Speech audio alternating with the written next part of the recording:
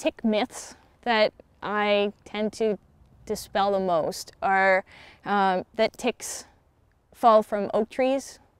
A lot of people think that ticks are associated with oak trees, and really they're not. Like I said, they're not in the trees, they're in lower vegetation. So that's myth number one. Another myth is that ticks burrow into your skin or bury their head in your skin, and really all they do is they have these short little mouth parts, and they stick that into their skin.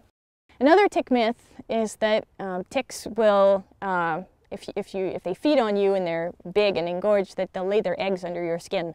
Yeah, they don't. They lay their eggs in leaf litter. They need the eggs to have good moisture and to be protected, and they do not know, there are no species of ticks that lay their eggs inside a host. None. So that won't happen. And parts of ticks that are left into you will not travel to your brain and make you a zombie. I have heard that too.